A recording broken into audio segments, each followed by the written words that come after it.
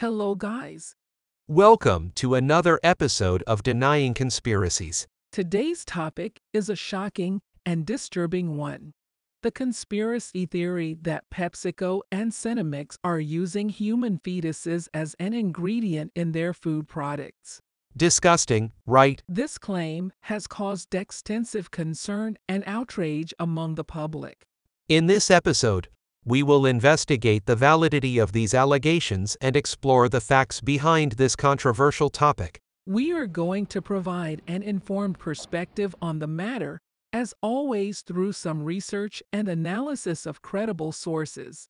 Let's start by examining Daniel Pipe's analysis of the conspiracy theory, shall we? Pipes has highlighted the inconsistencies and lack of credible evidence in this theory, based on PepsiCo and Senomyx commingles facts and speculations without distinguishing between the two and without assigning degrees of probability or of factuality to the components of its claim.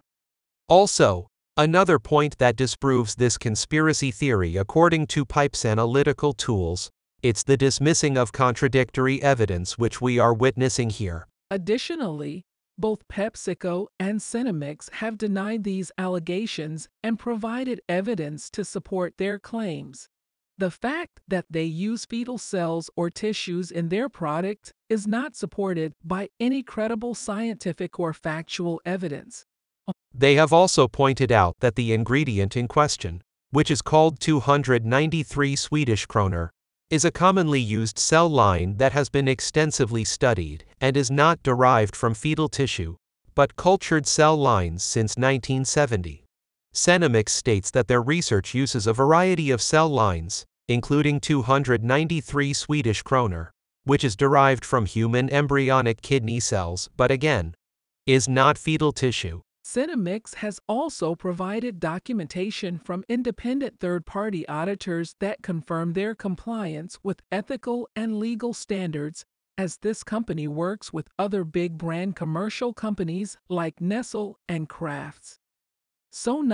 We are not consuming fetuses cells every time that we drink a Diet Pepsi or chewing Tridents. As Pipes said, whoever gains from an event must have caused it. If you know who gained, you know who conspires. But who is the one who benefits from creating this theory? Is it personal reasons? Is it political reasons? This conspiracy is not a coincidence. Due to it was started by an anti-abortion group called Children of God for Life, who were complaining not only about the use of fetus cells in food products, but about the use of mifepristone, commonly known as the abortion pill, by Senomyx's scientists to make the HEK cells. Is this benefiting anyone? Does this anti-abortion group want to influence someone? It's important to note that psychological and political science tools can help us understand the emotional appeal and social influence of this conspiracy theory.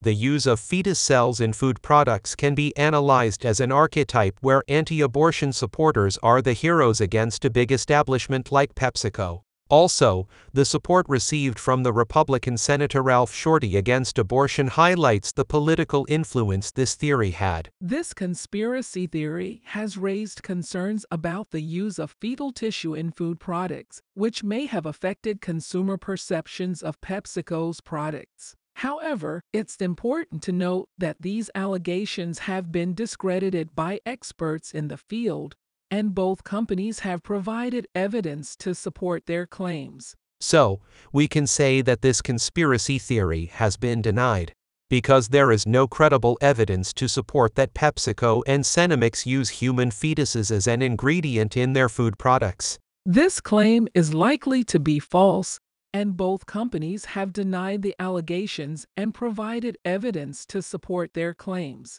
However, this conspiracy theory has raised concerns about the use of fetal tissue in food products, which may have affected consumer perceptions of PepsiCo's products. So now you know. Don't believe everything you hear before questioning first.